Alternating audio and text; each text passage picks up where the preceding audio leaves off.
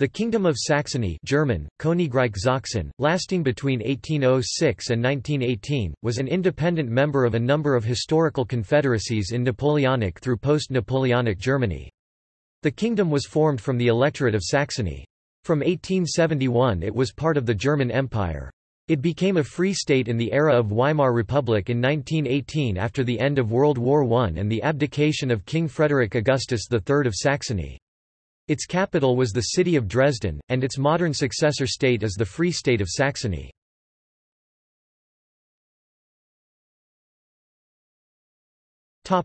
History.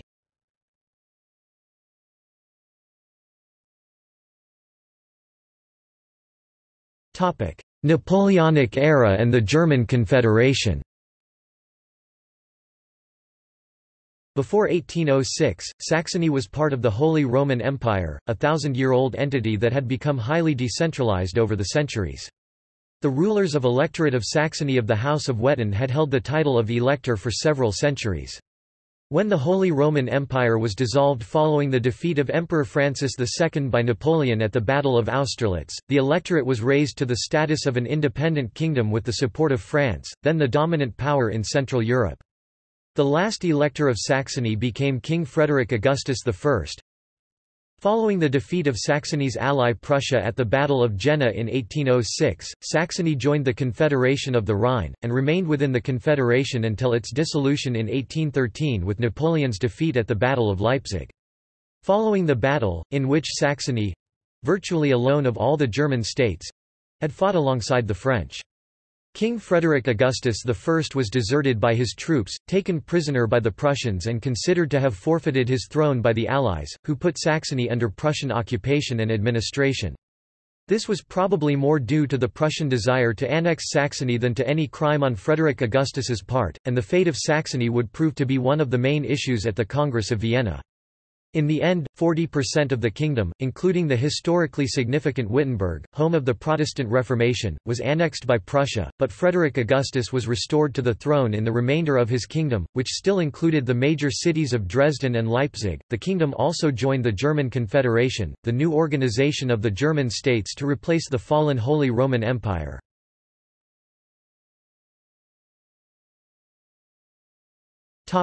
Austro-Prussian War and the German Empire.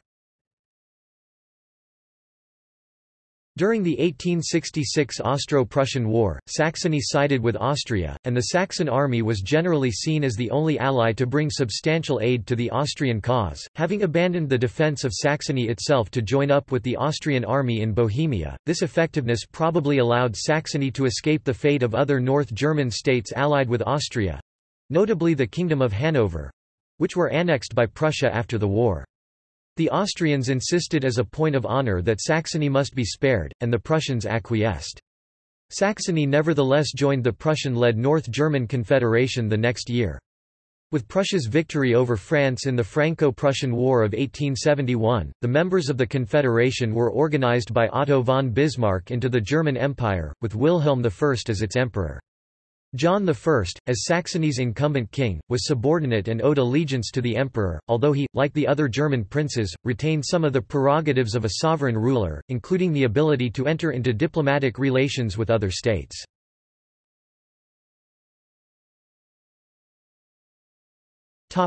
End of the kingdom. Wilhelm I's grandson Kaiser Wilhelm II abdicated in 1918 as a result of Germany's defeat in World War I. King Frederick Augustus III of Saxony followed him into abdication, and the erstwhile Kingdom of Saxony became the Free State of Saxony within the newly formed Weimar Republic.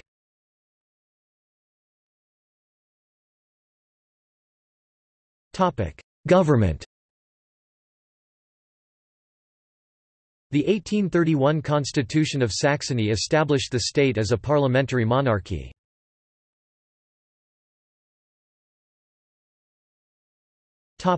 King. The king was named as head of the nation. He was required to follow the provisions of the constitution, and could not become the ruler of any other state save by blood inheritance without the consent of the Diet, or parliament. The crown was hereditary in the male line of the royal family through agnatic primogeniture, though provisions existed allowing a female line to inherit in the absence of qualified male heirs. Added provisions concerned the formation of a regency if the king was too young or otherwise unable to rule, as well as provisions concerning the crown prince's education. Any acts or decrees signed or issued by the king had to be countersigned by at least one of his ministers, who thus took responsibility for them. Without the ministerial countersignature, no act of the king was to be considered valid.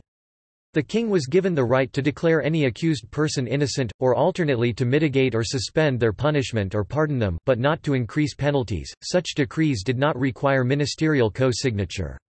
He was also given supreme power over religious matters in Saxony. He appointed the president of the upper house of the Diet, together with a proxy from among 3 candidates suggested by that house, and appointed the president and proxy of the lower house, as well. See below. The king was given sole power to promulgate laws, and to carry them into effect, and only by his consent could any proposal for a law be advanced in the Diet. He equally had authority to issue emergency decrees and even to issue non-emergency laws that he found needful or advantageous, though such instruments required the counter-signature of at least one of his ministers, and had to be presented to the next Diet for approval. He could not, however, change the constitution itself or the electoral laws in this manner. He was permitted to veto laws passed by the Diet, though he was required to give his reasons for so doing, in each instance, or to send them back with proposed amendments for reconsideration. He was permitted to issue extraordinary decrees to obtain money for state expenditures refused by the Diet, through the Supreme Court, though such decrees could only last for 1 year. He was permitted to dissolve the Diet, though new elections for the lower house had to be held within 6 months. He was also permitted to convoke extraordinary sessions of the legislature at his discretion. From 1697, the electors of Saxony became Roman Catholic in order to accept the crowns of Poland and Lithuania, of which they were kings until 1763. The royal family remained Roman Catholic, ruling over a domain that was 95% Protestant.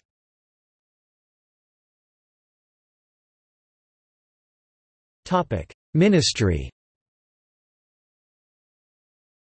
The ministry was defined in the constitution as consisting of 6 departments, all of which were made responsible to the Diet: the Chief Court of Justice, the Court of Finance, the Office for the Affairs of the Interior, the War Office, the Ecclesiastical Court, the Office of Foreign Affairs. Members of the ministry had the right to appear in either chamber of the Diet at will, and there to participate in debate, but upon a division of the House they had to withdraw.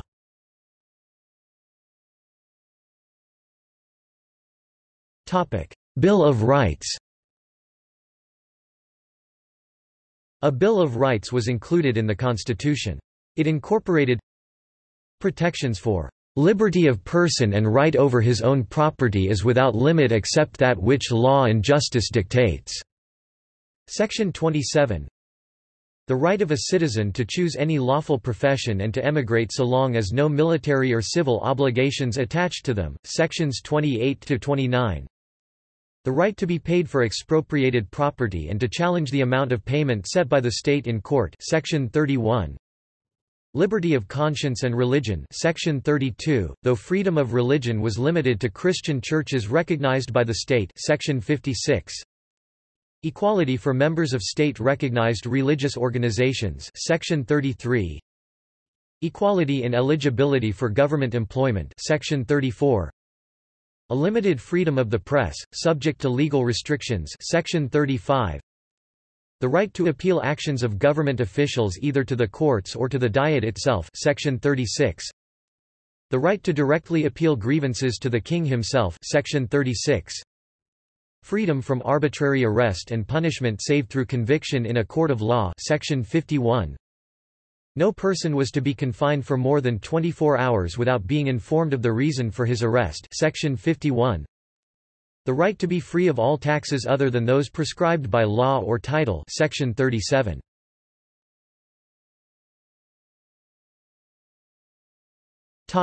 Legislature. The Diet, or legislature, was divided into 2 houses, which were constitutionally equal in their rights and status, and neither house was to meet without the other. The upper chamber consisted of the following: All princes of the blood who were of legal age defined as 19, in the constitution. 1 deputy of the Archbishopric of Misnia. The proprietor of the Principality of Wildenfels. 1 deputy representing the 5 Schönberg family domains. 1 deputy from the University of Leipzig, chosen by the professors of that institution. The proprietor of the barony of Königsbrück. The proprietor of the barony of Riebersdorf. The minister of the Lutheran Court Chapel. The deacon of the Cathedral of St. Peter in Budessen. The superintendent of the town of Leipzig. 1 deputy from the Lutheran Cathedral of Wurzen. 1 deputy representing 4 other Schönberg family estates. 12 proprietors of manorial estates in the kingdom, possessed of a minimum income of at least $2,000 per year from rentals, chosen for life from amongst themselves. 10 more persons of the proprietary class, possessed of a minimum income of at least $4,000 per year from rentals, chosen by the king for life. The chief magistrate of Dresden and Leipzig. 6 other town magistrates chosen by the king, with the provision that the monarch should try to see that all sections of the kingdom were represented. Members of this house held their seats so long as they remained qualified to do so under the constitution, or in certain cases until they had reached the age of 60 or participated in 3 sessions of the Diet. The lower house of the Diet consisted of 20 proprietors of manorial estates, possessed of rental income of at least $600 per year. 25 deputies from towns. 25 deputies chosen from among the peasants. 5 representatives of trades and factories. A proxy was to also be chosen for each representative, who would take the representative's place, should they be incapacitated, absent, resign or be removed. Each representative was elected for 9 years, however, approximately 1/3 were required to resign their seats every 3 years. The exact figures were set in the constitution, and determined by lot at the commencement of the first session of the Diet. Though all were eligible for immediate re-election, the lower house was to nominate 4 members, of whom the king was to choose one to be president of that house, and another to be his proxy. Members of the Diet must be at least 30 years of age, electors must be 25 years of age, not have been convicted of any offence in a court of law, not have their personal estate financially encumbered in any way, and not be under guardianship. The Diet was required to consider any business laid before it by the king, before proceeding to any other business. Members were to vote their consciences, and were not to accept instructions from their constituents. Members were granted full freedom of speech in the chambers, but were not permitted to insult each other, the king, any member of the royal family or the parliament. Members who violated any of these rules could be disciplined by their respective house, up to and including permanent expulsion with ineligibility for re-election. The Diet could propose the formation of new laws or changes in existing ones, but no bill could be brought forward without the king's express consent. Conversely, no new law could be enacted, without the Diet's consent. Bills could be passed by a simple 1/3 plus 1 vote in both houses of the Diet. A majority vote was not necessary in either house. Any bill rejected or amended must contain a statement of why it was rejected or amended. No new taxes could be imposed without the Diet's consent, though the king was permitted to bypass this in certain instances. The parliament could impeach members of the ministry by unanimous vote of both houses. Ministers so impeached were to be tried by a special court. The decision of this court was final, and even the king's right of pardon did not extend to persons convicted by it. In the wake of the tumultuous 1848 revolutions, Saxony's Landtag extended voting rights, though still maintaining property requirements, and abolished voting taxes. In 1871, Saxony was incorporated into the German Empire and more voting rights were gradually extended. By the early 1900s, Saxony's local politics had settled into a niche in which Social Democrats, Conservatives, and National Liberals were splitting the share of votes and Landtag seats 3 ways. In 1909, Social Democrats won 27% of seats, Conservatives won 31% of seats. National Liberals won 31% of seats. Voter participation was high, 82% in 1909.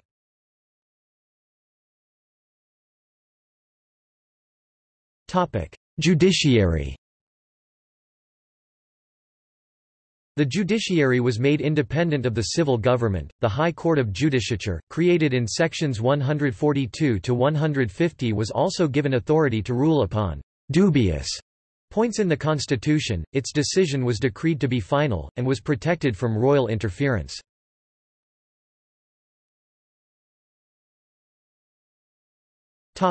See also: